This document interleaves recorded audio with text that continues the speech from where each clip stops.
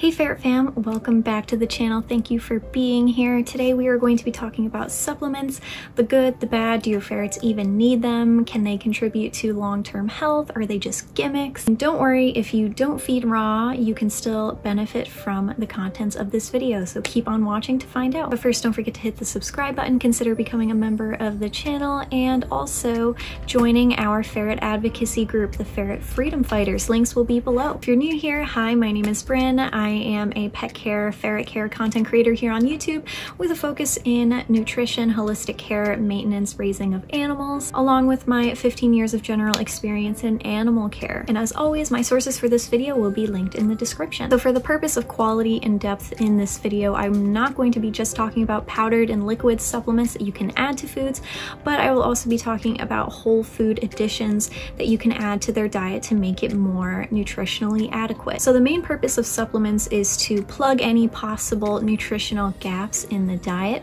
but they can also be used to help treat specific conditions. First, I'm going to talk about the supplements I personally use, the ones that I don't use and why, along with actually examining the specific ferret supplements that are out there on the market right now. The first supplement that we are going to be talking about today is bone broth, and bone broth is a great addition for both raw-fed ferrets and kibble-fed ferrets. The best kind of bone broth is homemade, and so I'm going to link my recipe for my safe bone broth for ferrets in the description of the video. Bone broth has many benefits, the first being it's an excellent joint supplement in addition to their normal diet. It is loaded in glycosaminoglycans such as glucosamine, along with chondroitin and hyaluronic acid. These are all common ingredients that you might find in joint health supplements, along with anti-aging products. Absorbed in their intact form, acting like hormones, stimulating the fibroblasts in the cells. It also promotes healthy gut. The gut microbiome, also called the forgotten organ, plays a large role in the immune system of the ferret. If the gut isn't healthy, the ferret won't be healthy, and it's the same for humans. Bone broth does this by providing glycine, helping to regulate bile salt synthesis along with gastric acid secretion. Ferrets are very sensitive animals, so this is a very good addition into their diet to help soothe their tummies and digestive tract. Good for sick and older ferrets, for those that are refusing their food because they're sick or they're getting older.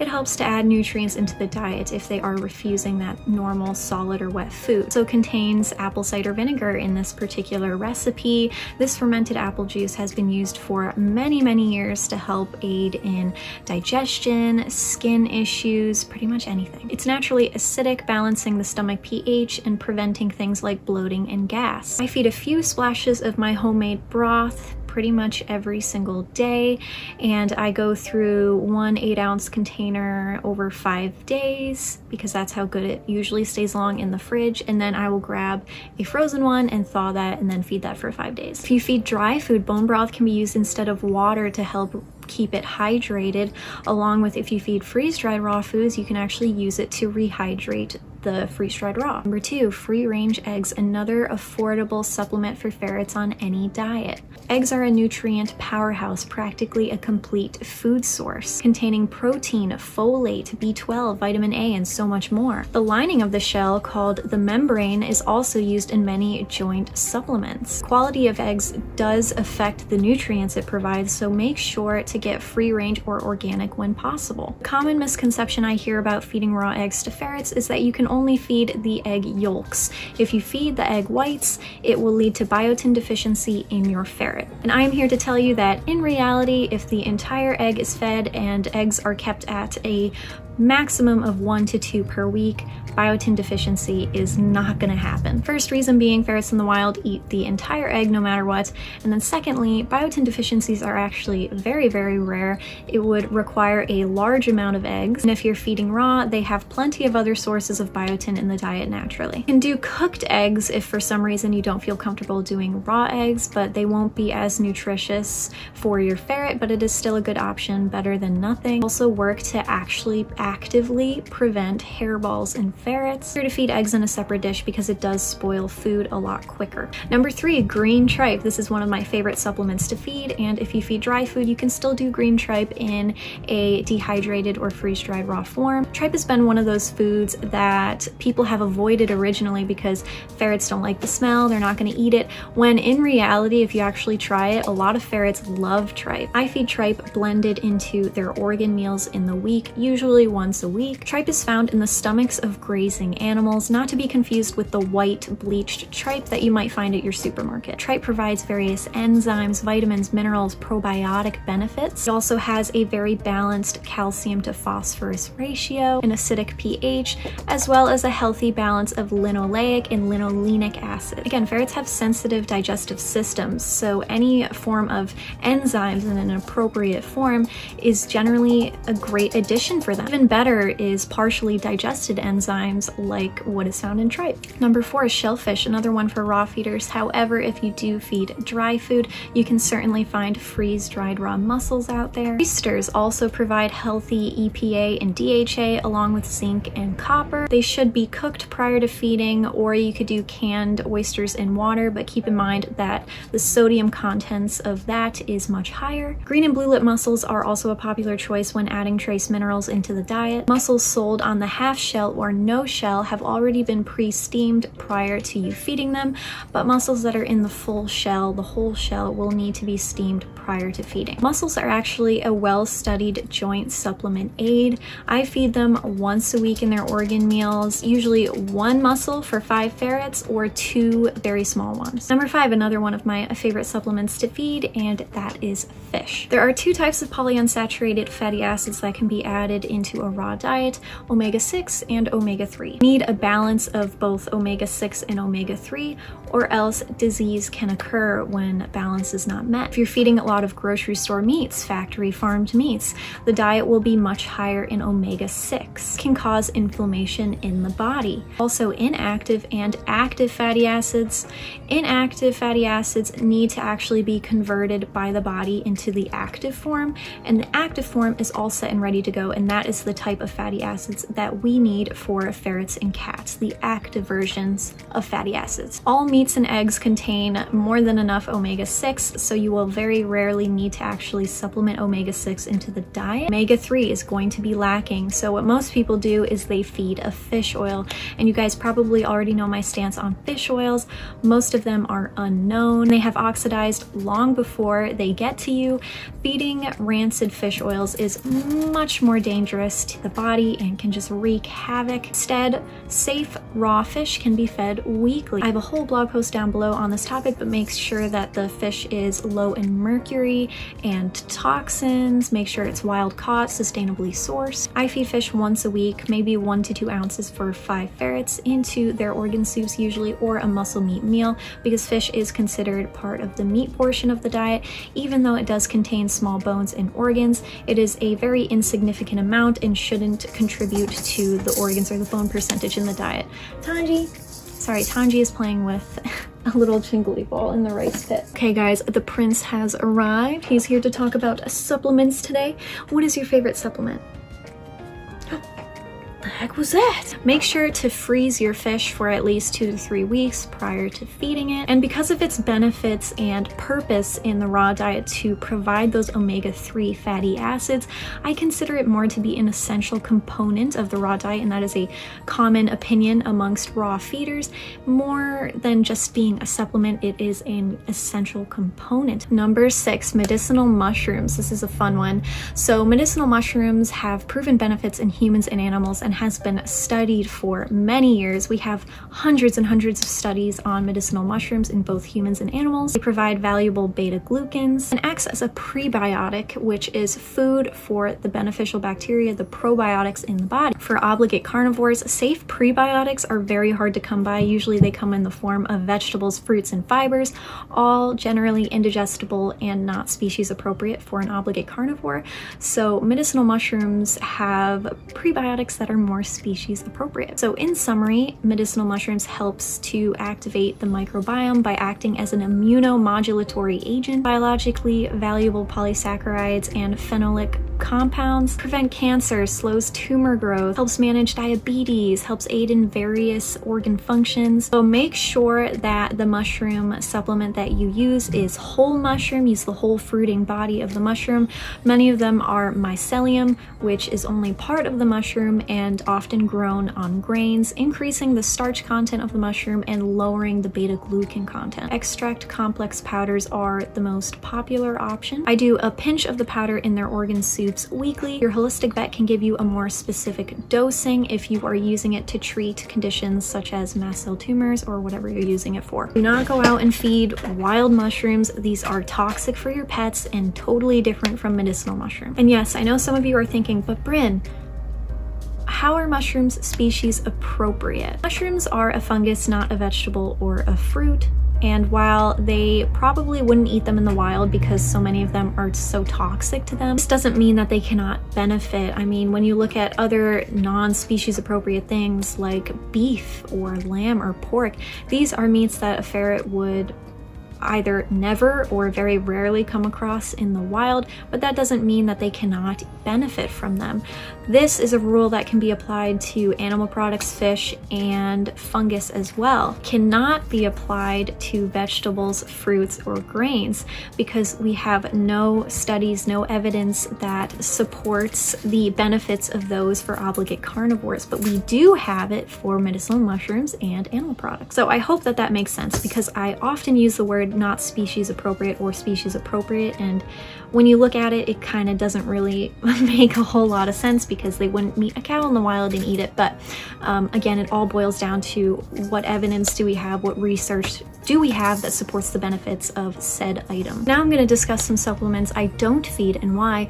Now please do keep in mind, just because I wouldn't do it doesn't mean that you shouldn't. I mean, there are some things on this list that I highly suggest that you don't feed to your ferrets, but you know, every ferret is different. If you've done your research and you really want to feed something, I mean, that's totally on you, but this is just my personal opinion. So the number one supplement that I see a lot for ferrets, aside from fish oils, which we've already glossed over, is pumpkin. I've seen this used for ferrets a lot, usually used to soothe the digestive tract and help push blockages through. I will never feed this, nor will I ever recommend it to you guys because number one, eggs, raw eggs, do a much better job at actually preventing hairballs, helping with blockages, and soothing the tummy. And it's also nearly a complete food source because it's packed with all those nutrients when pumpkin does not have those benefits for the ferret. And again, eggs are species appropriate and biologically available, meaning ferrets can actually proven benefit from the nutrients in eggs, when pumpkin is the opposite. It is not biologically available as far as we know, and it's not species appropriate. Pumpkin is also mostly a carbohydrate, and I consider it to be a band-aid solution. If your ferrets are continuously having hairball issues, maybe you're not feeding enough eggs, or maybe they are having like a real digestive problem and you keep putting this band-aid over it. Oh, I'll just feed him pumpkin, you know, every day to help with his tummy. You're just covering up an issue that does need addressing, like IBD. And then lastly, of course, sugar is obviously linked to many issues in both ferrets and humans, so you're going to want to avoid it whenever you can. Number two, kelp. Kelp is a popular supplement in the dog and cat raw feeding communities. Kelp is a sea vegetable and is used as a multivitamin and to provide trace minerals such as iodine. Iodine content varies widely based on the supplement that you choose, so no base dose can actually be given. So the first issue with kelp and why I don't feed it is because iodine is so easy to overfeed, and iodine is found in a large concentration in these sea vegetables. It can also be grown in polluted waters and contain heavy metals and toxins. And because of that, the quality of the supplement varies widely, and in my opinion should only be fed if prescribed by a holistic vet because your pet needs an increased amount of iodine. Iodine can be found in lesser amounts in whole prey animals, fish, and shellfish. Number three is a controversial one, and that is goat's milk. Goat's milk is used over, you know, regular cow's milk because it's considered to be more digestible. Apparently, people who are lactose intolerant, along with animals such as ferrets, will have a better time digesting this kind of milk over other animal milks. Though dairy is not species appropriate, especially for ferrets, which means dairy products will undoubtedly cause digestive upset, diarrhea in ferrets. They are just such little, tiny, sensitive animals in comparison to a dog or a cat that might have a better time. They are more sensitive than even a cat, which says a lot because cats, as we know, are very sensitive animals as well. So you want to be careful and just avoid dairy whenever you can. While they do provide a lot of probiotic benefits, it's not exactly proven to be biologically available for ferrets at this time, and you can get probiotics in other foods such as a green tripe. Number 4, nutritional yeast. My vegans out there will understand what this is. Usually used to add flavor and a cheesy texture and taste in vegan foods. It can also be fed to animals. It is used as a vitamin complex to increase palatability of animal foods as well, though too much can cause diarrhea in an animal, and I just don't really see the benefits of using a B complex supplement because they provide a lot of vitamin B. Why you would do that if you're already feeding quality organ meats in the diet, which you should be anyways. So I don't really see the purpose of this supplement being added to a ferret's diet. Number 5, psyllium husk. This is used as a fiber supplement, generally fed if whole prey, fur and feathers are not being fed in the diet, and is usually prescribed to cats actually to help with constipation. Added fiber supplements are not really recommended for such a small animal and such a sensitive animal like a ferret. It tends to really wreak havoc in their digestive system and cause explosive diarrhea and more, so I definitely would not recommend adding this to your ferret's diet. Generally don't need help in the constipation department. 6, powdered taurine. I've seen this recommended a couple times here on YouTube, and the issue with this is if you are feeding 10% heart meat in the raw diet like you should be, you don't need powdered taurine supplements. Taurine can also be found in just the meats and the bones, everything else in the diet, so it is provided in large amounts in heart meat, but it can also be found in salmon fillets, beef tongue, turkey meat. Taurine is found in most animal products. It's just highest in those foods. So as long as you're providing that, you will be providing enough taurine for your ferrets. Number 7, olive oil has been used in ferrets to help prevent hairball production, but it's not really effective, nor is it species appropriate. Raw eggs do a much better job and act more as a food source of a bunch of different nutrients, so might as well just feed the eggs. And not to mention that added oils such as olive oil or coconut oil can cause tummy upset and diarrhea in ferrets, so coconut oil also falls under this category. Number 8, vitamin E. This is also kind of controversial because the cat and the dog community really love their vitamin E, so I'm not going to touch on it too much, but for ferrets, because they are a different species and they are more sensitive, vitamin E supplements aren't really required. Vitamin E is also not easily absorbed in the body, and only half of it can actually be utilized from their food. Grass-fed meats have like 4 times the amount of vitamin E than grain-fed animals, which is one of the reasons why I suggest getting grass-fed, grass-finished, free-range meats whenever you can. Vitamin E can also be found in fish, eggs, organ meats. Number 9, I have calcium, and I actually have an example with me right here. This is a popular supplement for ferrets, generally used during the transition to raw, so that we can make sure that they are getting their calcium and their phosphorus that they need. Bone meal is fine for short-term feeding, along with crushed eggshell powder if you don't want to get bone meal, even though bone meal is more complete than eggshells are. They do not make a good substitution for raw meaty bones long-term. Raw meaty bones make up the bulk of the raw diet. They are without a doubt the most important element in a raw diet. They contain nearly every nutrient that a ferret needs to live, practically a complete food source. When this is lacking in the diet, many issues can occur. Powdered calcium also isn't really biologically proven, biologically available either, so that's why this should only be used during the transition to raw, or if your ferrets get sick and they can only eat soups, and add it to the soups to help with the calcium and phosphorus. So when you Google ferret supplement, many different products come up. I'm not going to touch on the Marshalls like Ferret Vite and stuff because I've already gone over those in much detail in many other videos. I will link at the top of the screen if you are curious to learn about those. In summary, don't feed any Marshalls or Bayfar, I think it's called, those vitamin paste, vitamin supplements. They are not good for them at all. It's pretty much cancer in a bottle or a bag. Two that I will be looking at today is the Nupro Ferret supplement and the Wisong Omega-3 supplement complex. So the Nupro all-natural ferret supplement contains kelp, flaxseed, yeast, bee pollen, garlic, calcium citrate, lecithin, and a probiotic. Not exactly awful, but not exactly needed either. Yes, before you ask, garlic is toxic to dogs and cats in high doses, though many use it in small doses for cats and dogs with success.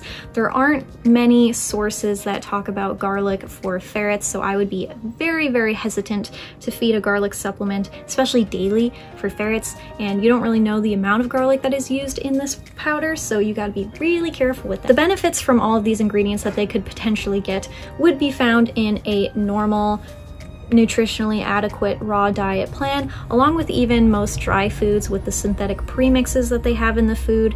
It is meant to provide all those nutrients, whether it's actually biologically available or not. Much better than your average Marshall supplement though. Next one is the Wisong Ferret Omega-3 Spectrum. This contains flaxseed, algae oil, fish oil, enzymatic digest of liver, citric acid, vitamin E, and rosemary extract. My biggest thing with this is the unknown oils, the unknown algae oil. We don't know what algae is used for it, and the unknown fish oil. We don't know what fish is used for this oil. So obviously not a fan of a rosemary extract. I've talked about that one a couple times. I also don't really know what enzymatic digest of liver is, though of course still better than Marshall's supplements. All right, you guys, that is all that I have for you today. Hope you learned a thing or two. Do not forget to hit that subscribe button. Consider becoming a member. I have a bunch of new members on the channel, so super excited about that. I hope to see you guys on the Ferret Freedom Fighters Instagram page, and I will see you in my next video. Bye guys.